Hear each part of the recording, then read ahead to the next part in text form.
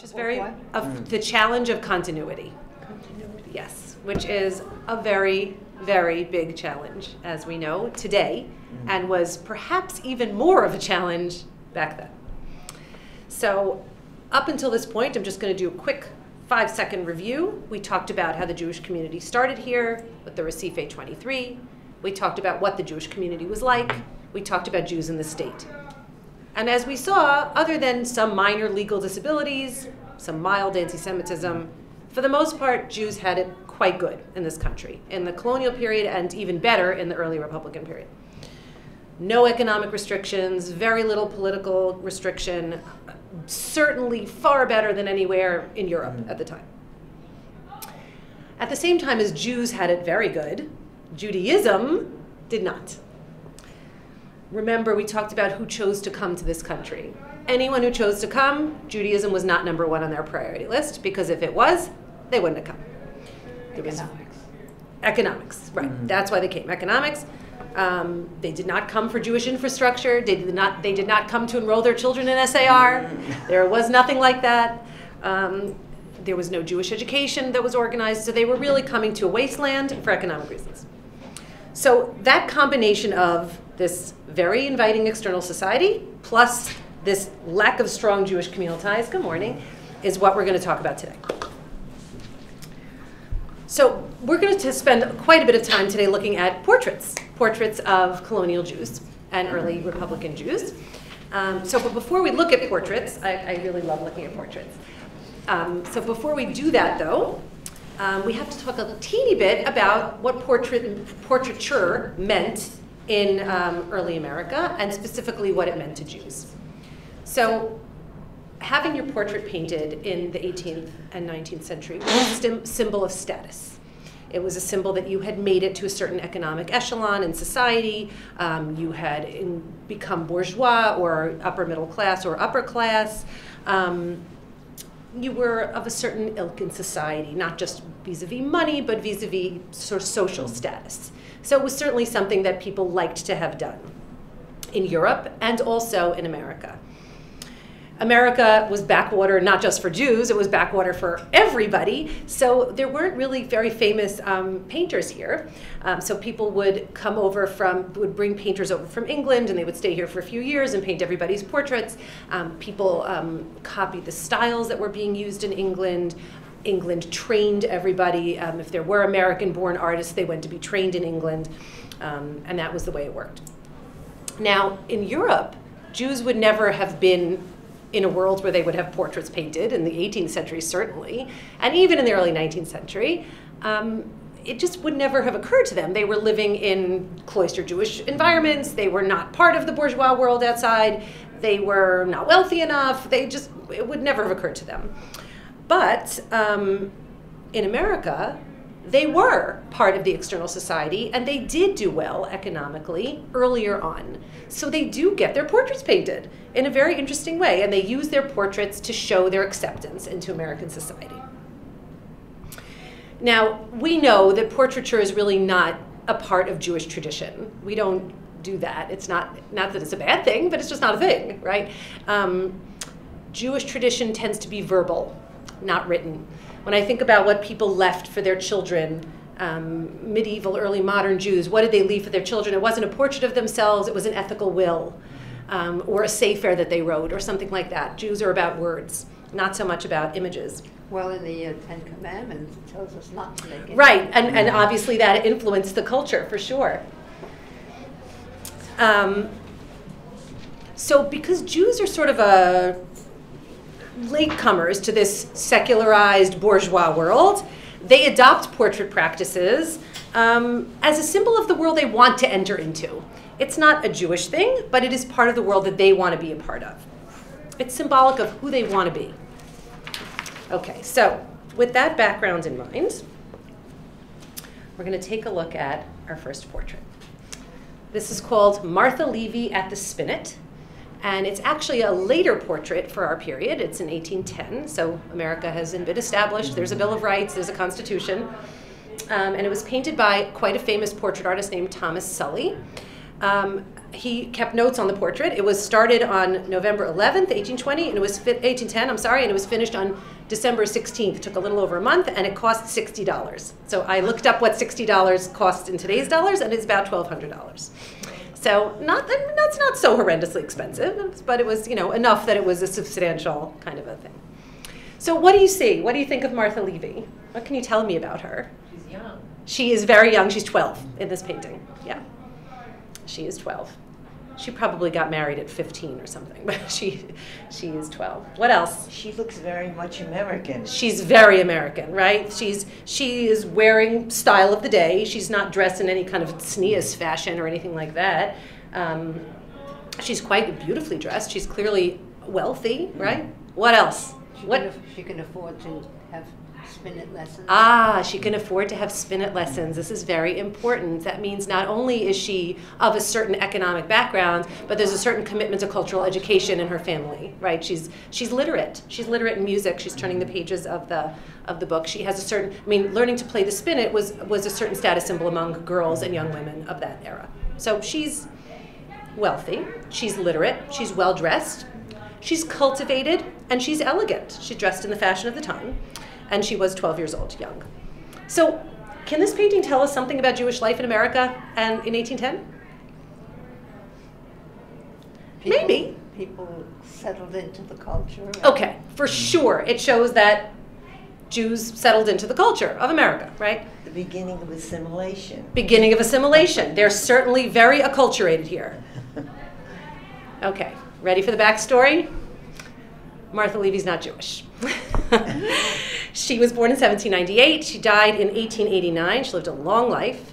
Her father was Jewish. His name was Judge Moses Levy. He was from a very prominent Jewish family, very well-respected colonial Jewish family. He himself was born in America. Her mother was Mary Pierce Levy, an Episcopalian Methodist Christian. Martha was raised in Philadelphia as a Methodist. She married John Jones Milligan in Philadelphia in 1820, and she left no Jewish descendants, of course, because she herself was not Jewish. So whenever I teach about this painting, I always say to people, is this a Jewish painting? Is this Jewish? Is this important for Jewish history? What do you think? Is it a Jewish painting?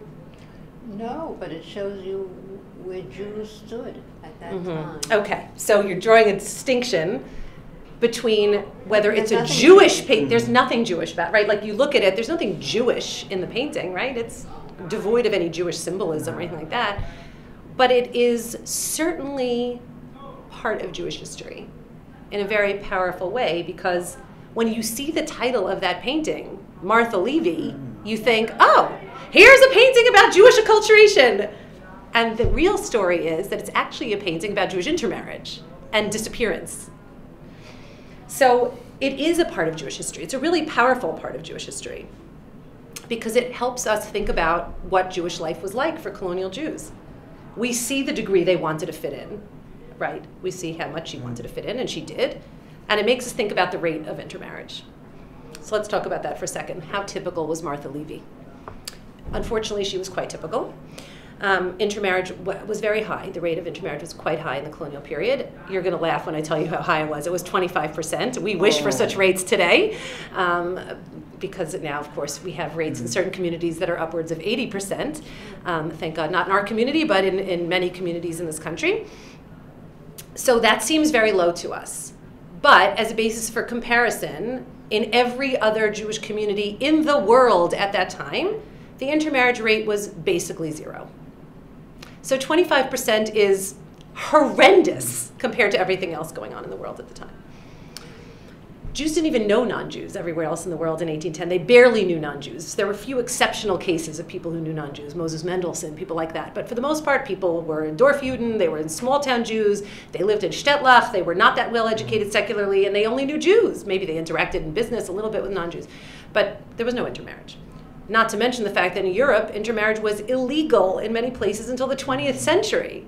So they wouldn't have happened anyway. So why was it so common in America? Well, we know the answers to that from the 3 previous weeks of learning together. First of all, the community was very small. There were only 2,500 Jews. 2.5 million people in this country at the time. And so we're a 1/10 of 1% of the population. It's teeny. There aren't a lot of suitable mates when you're in a community of 2,500. There are elderly, there are children, there are people who are already married. How many single men and women are there to marry? And we see that as Jewish history in America goes on, people import spouses, and there's all kinds of other stuff that goes on. But the pool of marriage partners is very small. Secondly, we know that this is a self-selecting population, right? So the people in this country came here because Judaism is not number one on their priority list. So if it's not number one on their priority list and there aren't a lot of Jewish people to mate with here, it's not such a leap to intermarry, right? It's not so crazy. The third reason, a lot of Jews in America were from Sephardic descent and had spent centuries as non-Jews and as hidden Jews. So they were much more sort of labile in terms of their attachment to Jewish practice and Jewish communal norms. And fourth of all, of course, we have a very welcoming external society. If you remember a couple weeks back, we read a letter that Rebecca Samuels had written back home to her family in Germany, where she says, we have no problems with the non-Jews, they're the best. It's just the Jews that are the problem, they're not religious, but the non-Jews are great and they welcome us and it's wonderful. And last time we met, we studied George Washington's letter where he speaks to the Jews about how there's no bigotry in this country and they're gonna protect the Jews, etc. So this was a welcoming place. So if you combine all those four things, you see you've got real problems for Jewish continuity in this country. Obviously, this portrait tells us nothing about what Martha Levy thought about the fact that her father was Jewish. We know he was. We know that he was born to a very prominent Jewish family.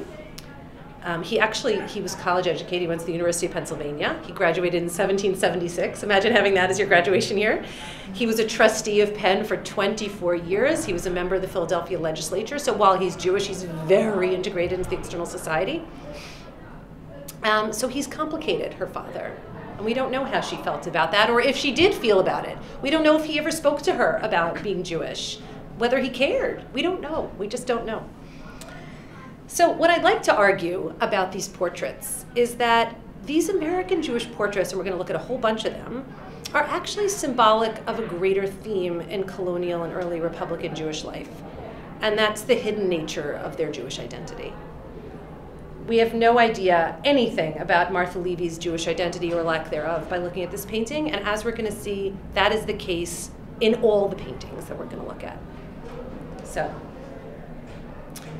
don't these women look exactly alike?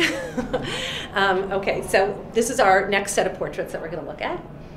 The portrait on the left is Abigail Levy Franks. We're going to spend the rest of our class talking about her and her family. And the portrait on the right is a woman named Jacquemina Winkler, a non-Jew. They were both painted by the same artist. His name was Gerardus Duyckinck, and his name is spelled in the most insane way.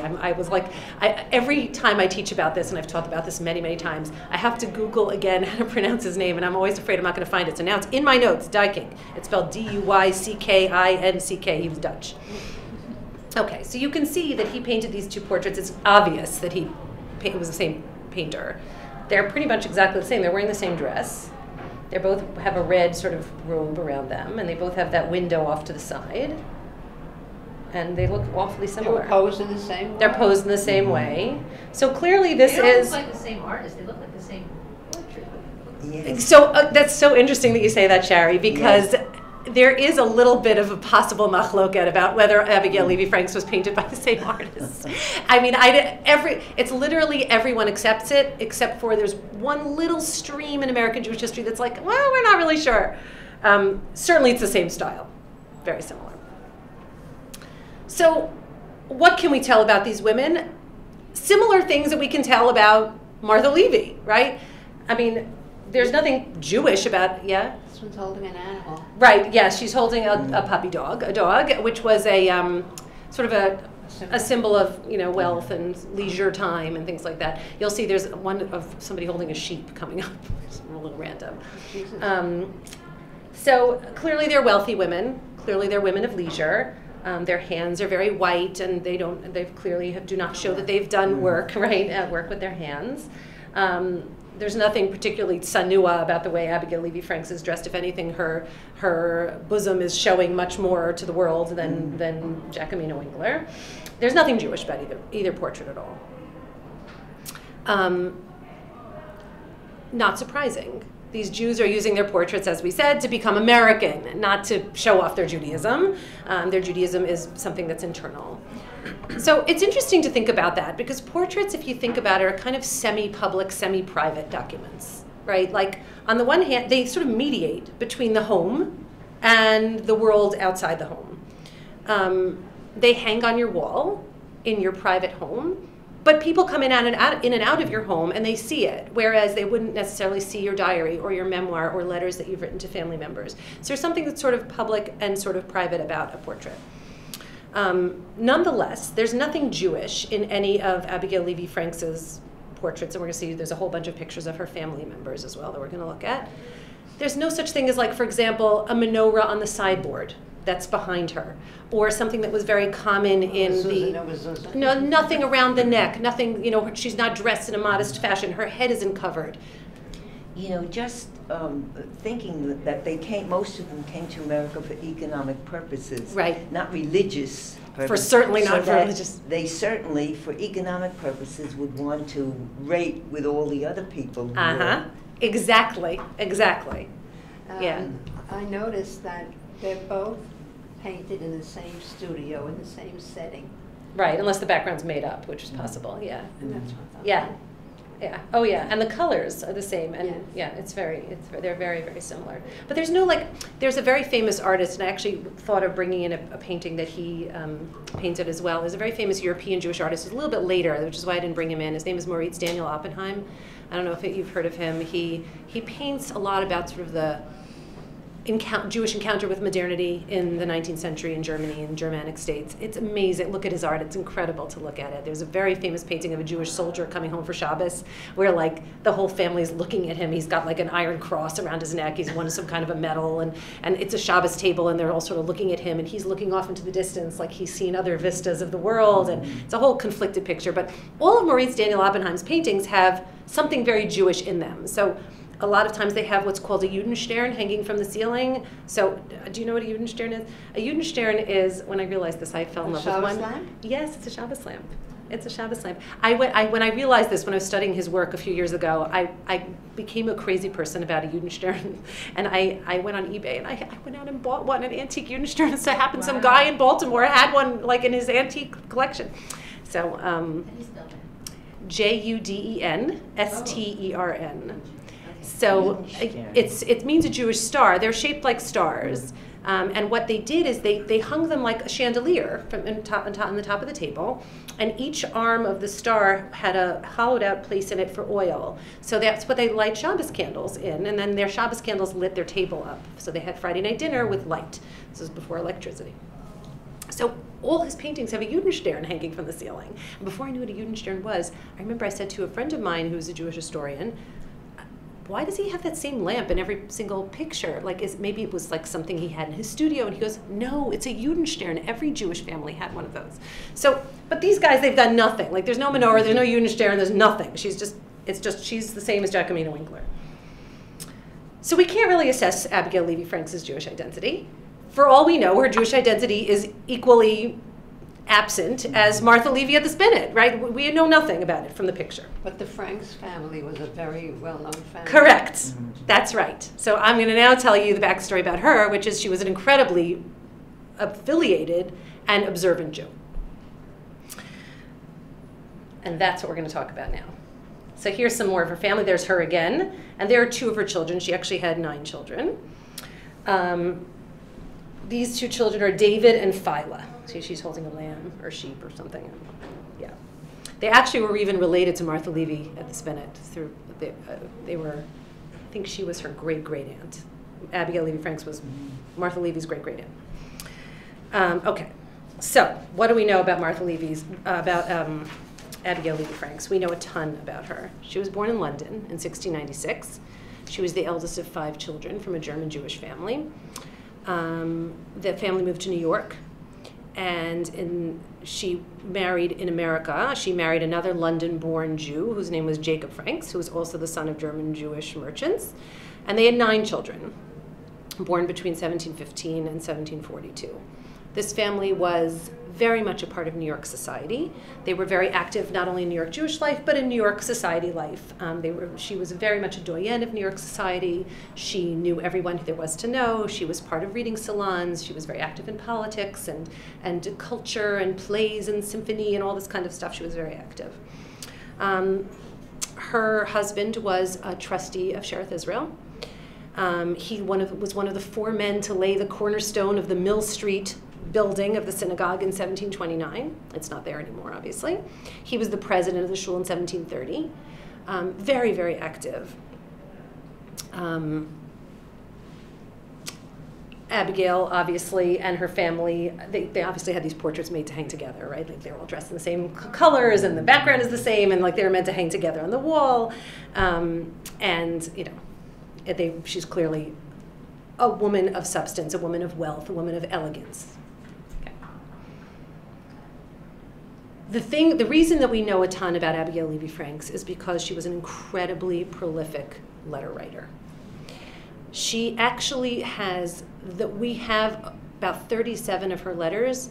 It is the richest correspondence collection of any colonial woman, Jewish or non-Jewish, that exists today. The letters have been published in a book. It's very hard to read them, as you're going to see. I have a lot of excerpts of the letters that I'm going to show you. They're in ridiculous English, and everything's misspelled, and there's capitals and small case all over the place, and it's a mess. But they're fascinating, fascinating letters. They really give a view not just of colonial Jewish life, but of colonial life in general. To whom were these letters written? Relatives? So where were the letters written? It's like you anticipated my next slide. The letters were written to him. This is Naphtali Hartzi, as she called him, Franks, who was her son. The letters are all written to him. He lived in London. He was sent there he went there on his own to do business as a young man, and he stayed there and he lived there for the rest of his life. So he was her oldest child. She loved him very, very, very much. She missed him forever, and she wrote him prodigiously. So what does she write to him about? Lots of things. She writes to him about New York society. She writes to him about politics. She writes to him about Enlightenment books that she's reading. She writes to him about articles in various publications that she's engaged with. She does write to him a little bit about Judaism. We know she lived an observant Jewish life. She kept a kosher home. She tells Naphtali, who was at some point during this correspondence living with his uncle, don't eat anything in his house. His is not kosher enough, just eat bread and butter. She says she wants him to say prayers every morning. We know she observed Shabbat, she observed holidays, she believed in God, she believed in Judaism. But she doesn't really talk, other than reminding him not to eat anything and to daven in the morning, she doesn't talk about Judaism in her letters. She doesn't talk about Rosh Hashanah davening in her shul. She doesn't talk about, oh, I'm making seders next week. She doesn't talk about Purim. She doesn't talk about anything. She talks about New York society over and over and over again. There's no description of a Shabbos meal in her house. There's no description of what happened in shul. Nothing. In fact, she's often quite insulting about the Jews in New York. She wrote in one of her letters, I don't often see any of our ladies but at synagogue, because she doesn't want to socialize with them because they're yucky. For they are a stupid set of people, but mum for that. Like, don't tell anyone, but I don't like them. They're yucky, and I don't want to hang out with them. I want to hang out with my Christian friends. One way we know that Judaism's sort of in her heart is the fact that she calls Naphtali Hartzi, from hearts, heart in Yiddish. So she calls him that for her entire exchange of letters with him. He's always referred to as Hartzi, my dear Hartzi, my beloved Hartzi, etc. She always kept that sort of Yiddish term of endearment. There's no other Yiddish, there's no other Hebrew, there's nothing in her letters about anything like that, but she did have that Hartzi. Totally hurts. Oh, right. So for the first time, I've been teaching this about these guys for years and years. The first time, as I was reviewing and coming up with this class, I saw that somebody mentioned that perhaps it was Naphtali Hartz, like a deer. Yeah. Yeah.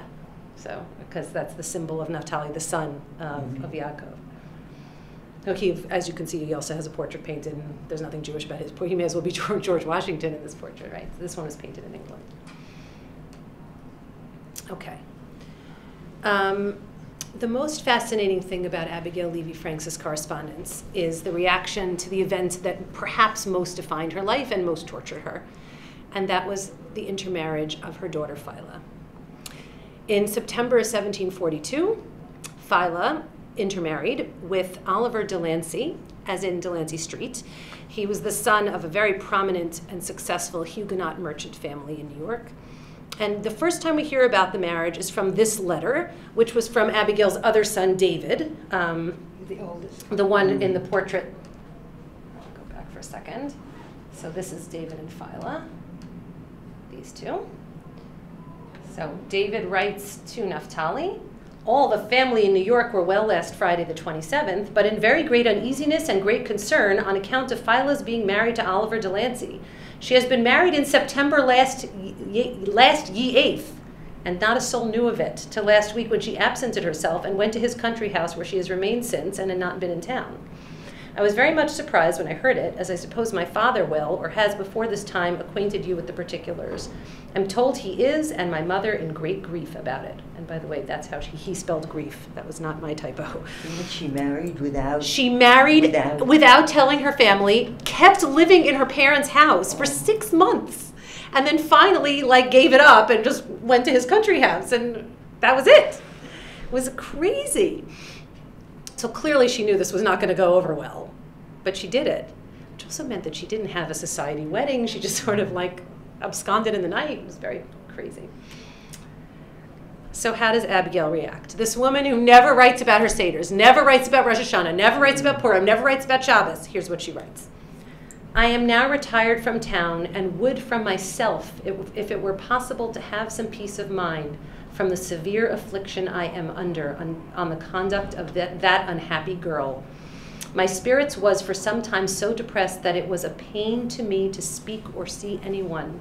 I shall never have that serenity nor peace within I have so happily had there hitherto. My house has been my prison ever since." And your heart breaks for her. She's so depressed. She is so Hurt. Yeah. She's devastated by this child's intermarriage. So scholars have looked at this letter and said, what? It's not like the woman expressed anything about her passion for Judaism ever in her letters. She writes about New York society. She makes fun of the ladies in shul. She happens to mention, okay, she keeps kosher. But it's she's socially orthodox. And, she doesn't care about it, sort of pro forma, what she does. But she doesn't care. But she did care. She doesn't even mention the marriage. Right. That unhappy girl. It's all Ba'aki. Yeah, that unhappy girl. She may mention it. I don't remember if she exactly mentions it in the rest of the letter. This is just a little piece Her of the unhappiness letter. must also have been because the girl was secretive. Right, exactly. I mean, she's furious with her on so many levels. She doesn't know what to But the girl do. was secretive because she knew from her parents' home, I better not talk about this. So it was the show. She knew she was in trouble. Right. She knew she was in trouble, which is interesting. It didn't stop her. And we have to think about why that didn't stop her, but it did not stop her. So, Because she was in love. right, she was in love. Right, clearly she was in love, which was also I'm a scholar of marriage. That's what I'm writing my dissertation on, and it's amazing because in 1743 in Europe, people didn't marry for love. That was untoward. You didn't do that.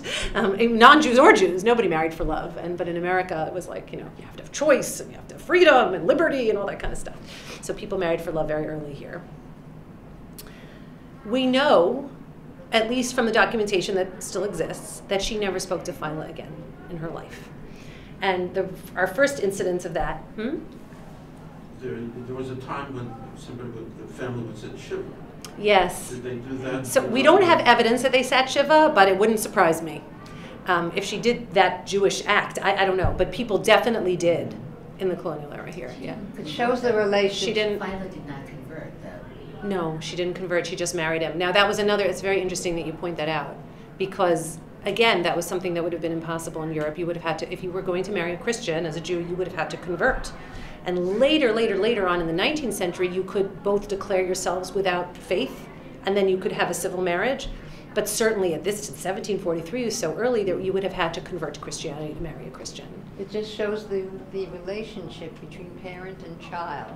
Yes, It gives a lot of insight into that It gives relationship. a lot of insight. Here Right. she's angry. What did she do all those years? Was she close to the child? Right, and we don't know, and we don't know. I mean, clearly, If you have so many children, frankly, you can't be close to them. right, not in the same way. And one that- child takes care of the next. And she was Phyla was the oldest daughter. So she was the oldest daughter. It was Naphtali, I think, and then Phyla. It may have been Naphtali, Moses, and then Phyla, but she was the oldest daughter. So They have for children sure, yeah. raising children. Yeah. So this is a letter from Jacob Franks, who is Abigail Levy Franks' husband, who writes to Naphtali also. I'm told Phyla writes you by this ship. I have hardly had ye sight of her since she left ye family. Am assured she heartily repents what she has done, and therefore often am inclined to see her, and give her the liberty to come see us, but cannot bring your mother to it. Therefore desire you to answer her letter, and to write your mother about her. You know, he thought that Naphtali could maybe comfort his mother. Naphtali, by the way, did marry a Jew, whose name was Phyla, interestingly, and as did his brother Moses. They both married Jews, both of whose names were Phyla. It must have been a very popular name. Also, they both married cousins, so clearly there was a Phyla in the family tree or something similar. So there were a lot of girls named Phyla. And so they both married Jews. So Who was Jacob? Jacob was Abigail Levy Franks' husband. So he's writing to his son To his as son. well. To his son. Right. So he's saying Phyla is also sending you a letter right back to her. He's trying to maintain some connection, but Abigail could not do it. She just couldn't do it. And as far as we know, she never spoke to Phyla again. Wow. I know, it's tragic. Like it hurts. So there's a scholar who published Abigail Levy Franks' letters as a book, and she wrote a very extensive, very beautiful introduction to the book, where she dwells on this incident. And she says, this is a quote of how she explained it. Abigail's relationship with religion was conflicted, but she would never see Phyla again. In the Jewish tradition, her daughter was dead. Abigail took religion for granted like nature, and Phyla had transgressed against nature. So confident was she about her own Jewish identity, enough so that she felt free to criticize the religion and the people, that she was stunned to discover that her children did not experience the same fundamental loyalty to their lineage. The end of the story is that Abigail Levy Franks left no Jewish descendants at all. It's so sad. It's so sad. Of her 9 children, the younger ones never married. David Franks, the one who sent the letter to Naphtali talking about how upset his mother was, also intermarried. He married a Christian woman named Margaret Evans, the mother of whom was a good friend of Abigail's. So they clearly met through social circles, etc. Their 4 children, David Franks and Abigail Evans Franks. Their 4 children, Abigail, Jacob, Mary, and Rebecca, were all baptized and all raised as Christians. Risha, who we're going to see a picture of later on in the last slide, another daughter, may have married a Jew, but when she was 62. So she did not have children. His name was Abraham ben Baruch de Vries in 1789. It sounds, he was definitely Jewish, but we don't know if they got married. For some reason, the records are not clear if they actually married or not. But they had some kind of a relationship. Naphtali, as I said, married his first cousin, Phyla, in London, and there's a lot of talk in the letters about this marriage. Abigail was thrilled, as you can imagine, about that match. Please send my love to Phyla. Can't wait for news of the pregnancy. Can't wait for news of the birth. You had a baby boy. I was so excited. Like, there's endless discussion about the match with Phyla. All of Naphtali's children intermarried. All of them. Moses Franks, the other son who also moved to England and also married Phyla, another Phyla, all of his children intermarried as well. Oy. So, what do we do with this poor woman? What do we do after hearing about Martha Levy at the Spinet? What do we do? Oh, so these are some pictures. Just, this is another painting of David and Phyla they're much younger, and I don't know, maybe that one is Risha. I don't know. It seems to be a lot of confusion out there about which of these little girls is Phila and which of them is Risha. But that's definitely David. And you see he's holding a bird, like another status symbol. And you have the same scenery outside. And again, nothing Jewish at all in the painting.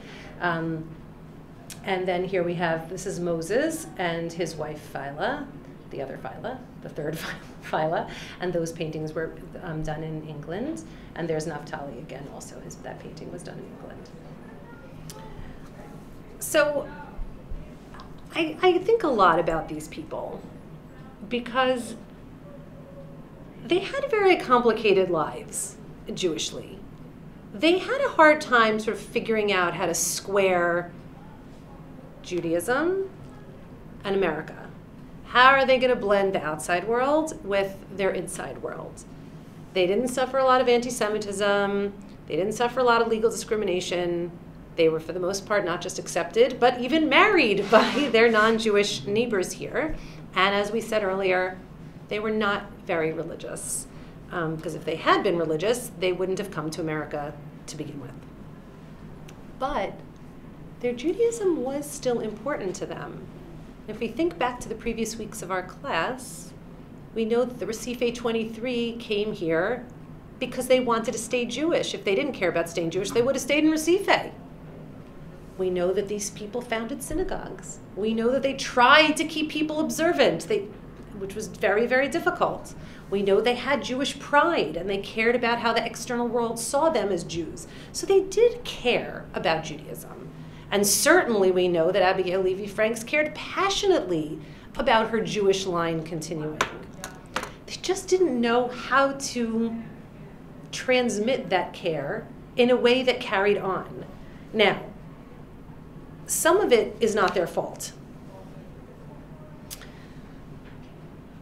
It's very easy. When I read about Abigail Levy Franks, every once in a while you'll come across a scholar who says, we shouldn't blame her. The mother is always blamed, right? And if something happens to the child, the mother's blamed. The mother didn't do this, the mother didn't do that.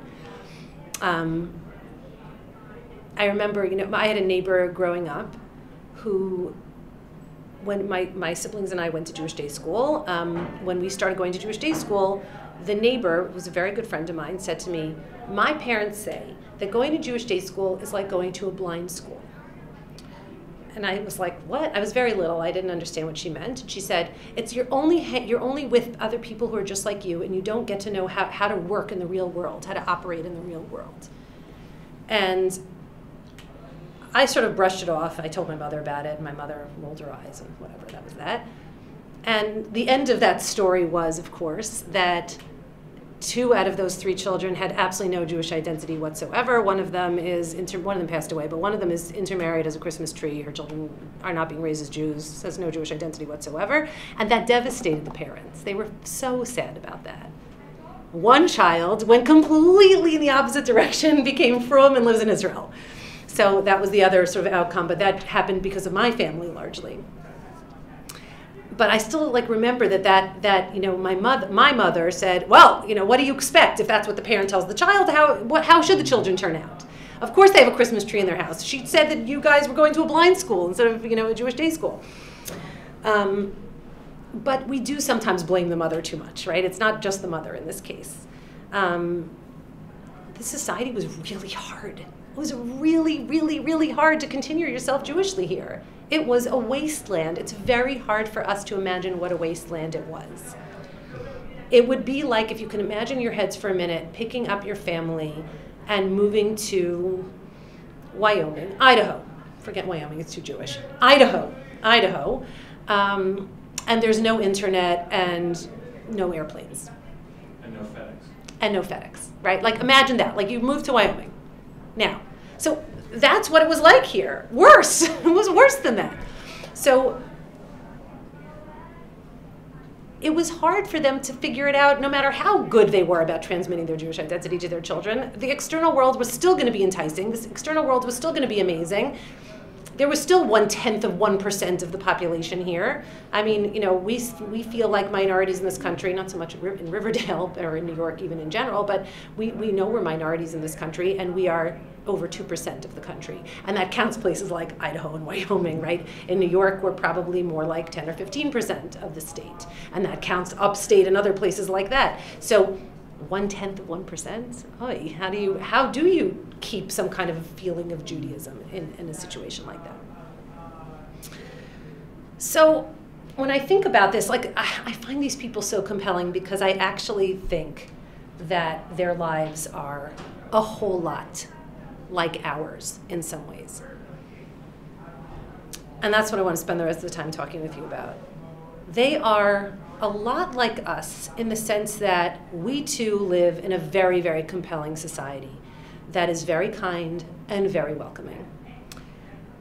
We have very little anti-Semitism. Unfortunately, it seems to be growing now, but very little anti-Semitism, very little discrimination in this country. Certainly, there's no economic discrimination anymore.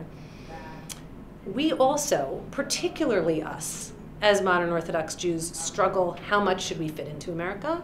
How much should we differentiate ourselves as Jews? What messages should we be transmitting to our children about that? We also wonder, are we accurately and effectively transmitting our Jewish values to our kids? You know, my husband and I have this ongoing thing that, like, our kids refuse to sing Zmirot at the Shabbat table. They won't do it. Now, 2 of my kids go to Mosheva every summer, and they sing Zmirot for 100 million hours on Friday night and Shabbat day, but they will not sing Zmirot. So we like, what are we doing? We're not teaching our children Zmirot. Like, we're not making them sit at the table and sing. So I actually now have a new thing. One of my colleagues, Rebecca Wolf, who's also a history teacher here, she said, I was talking to her about it, she said, here's what we do. My husband and I sit at the table and we start singing. And they're off doing this, playing Lego and reading and whatever, and they creep back to the table. So that's our new thing. We're going to try to do that and, you know, see what happens. But, you know, we struggle with that all the time. Like, even us in the relatively frum community that we live in, we still wonder, are we transmitting the right values? Are we doing enough? Are we trying hard enough? Modern Orthodoxy, as you all know, has come under a great deal of attack in recent years for lacking soul, right? It lacks soul. We don't discuss belief. We don't discuss faith. We don't discuss God. I don't know how many of you saw Jay Lefkowitz's article about social orthodoxy that came out about, was it a year ago about? Yeah. Yeah, it was a difficult piece to read. I actually went to college with his younger brothers. I thought it was a very well-written article. If you haven't read it, get it. It's online somewhere. I think so basically, he said that, you know, many, many, many Orthodox Jews are not actually believing Jews. They're going through the motions of Orthodoxy for social reasons.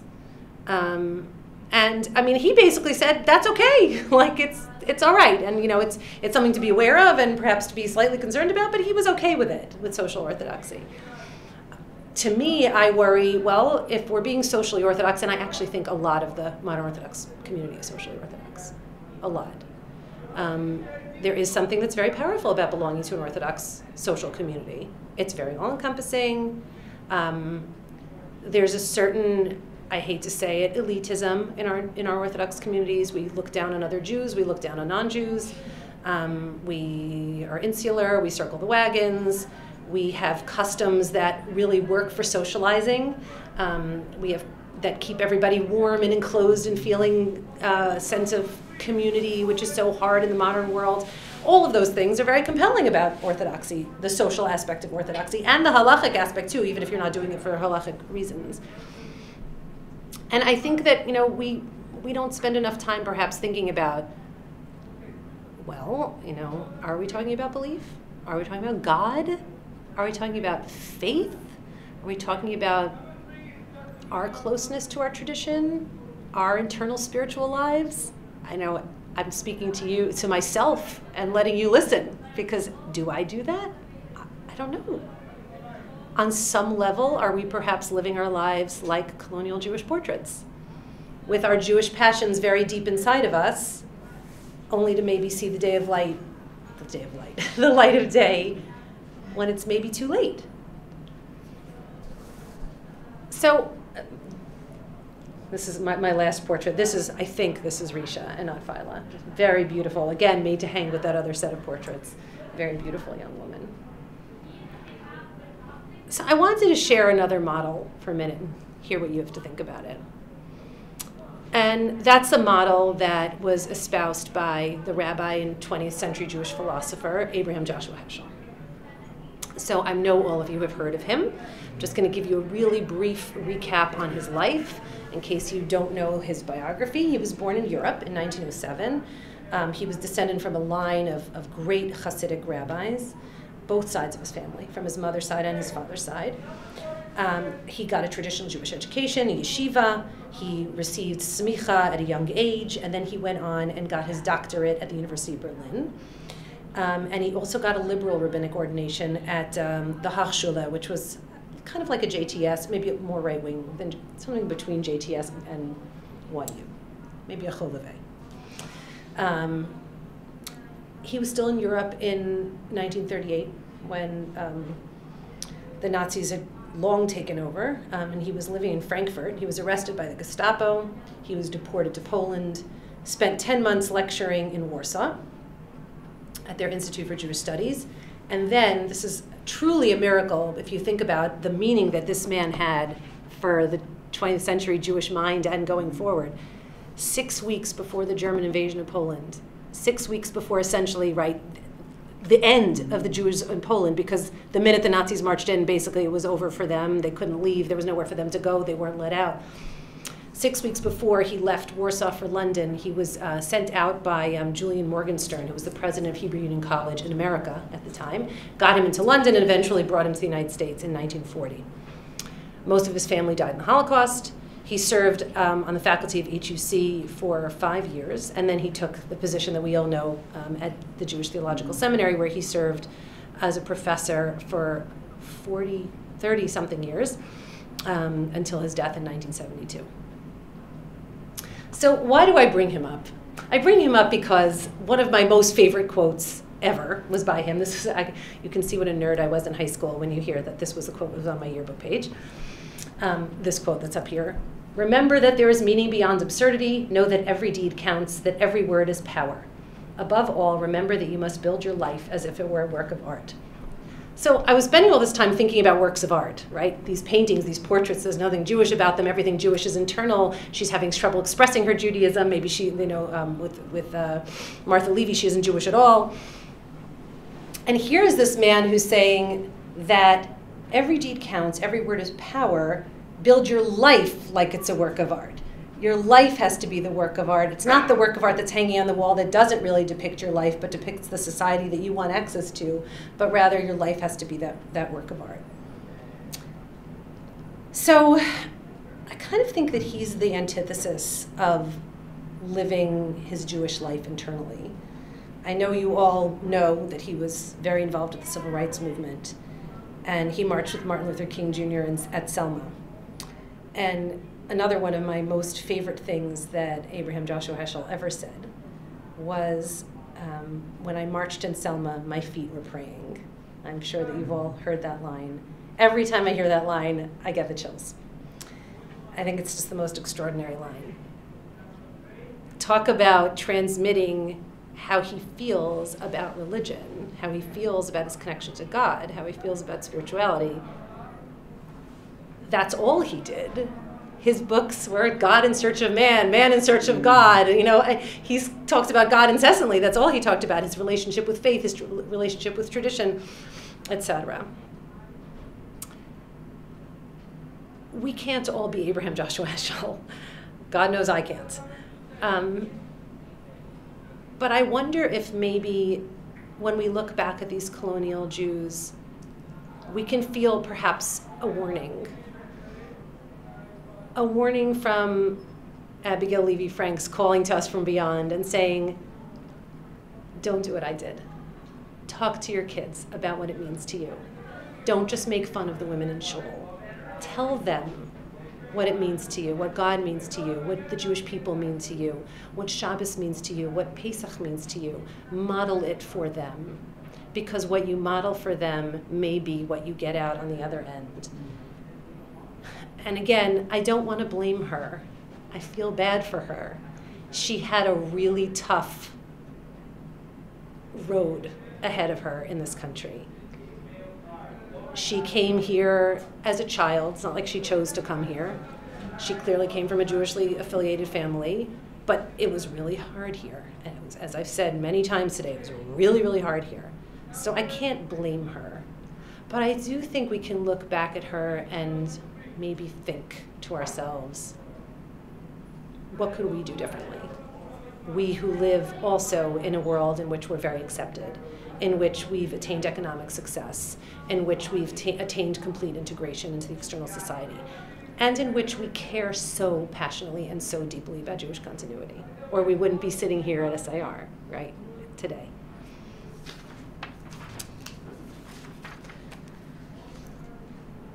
So, you know, that I'm a Jewish historian, that's what I do. I study Jewish history. Oh my, you're seeing pictures of my family. I study Jewish history because I love it, but also because there's something that becomes magical about it in moments like this. You can study people like Abigail Levy Franks. You can study people like Martha Levy at the Spinet, and all of a sudden, you for a second feel like you're looking in a mirror. And that, to me, is what is so incredibly, incredibly magical about studying Jewish history, is that every struggle that we go through today, somebody else in our heritage went through. Thousands, millions of people in our heritage went through. And I like to use that piece of Jewish history to try to help us inform where we should be going forward, how we should be looking at ourselves, how we can learn from their actions and their mistakes and their wonders, their wonderful things. So those are my words about colonial Jewish portraiture, about modern Orthodoxy, and it's sort of like a little more sermonizing than history teaching. But what do you think? I know we only have a couple of minutes left, but does this resonate with you? Do you feel that, I mean, how do you feel about poor Abigail Levy Franks? Do you feel sorry for her? Do you? I think the relationship between parents and children, not that it's always so marvelous now, but there was such a difference that you have to start these things when they're very young. Right. When they're very young, and it becomes part of that. And they don't know enough, before they know enough to rebel. Right. At least it's part of their life. Right. Sometimes my husband will say to me, I'll be grading and stressed out about this and that, and he'll say, just like, give them cereal for Shabbat dinner. And I say, absolutely not. We are going to eat on china with silver and a beautiful tablecloth, and my children are going to grow up remembering the Shabbos table as being this incredibly lovely meal where we ate delicious food and we laughed together and we sat there for a long time, and my grandmother's... And Thanks Me Road that they didn't participate in. But you're not going to laugh. Right. Yeah, exactly. They'll be running away. But right. We have to model that for them. And it doesn't have to be porcelain.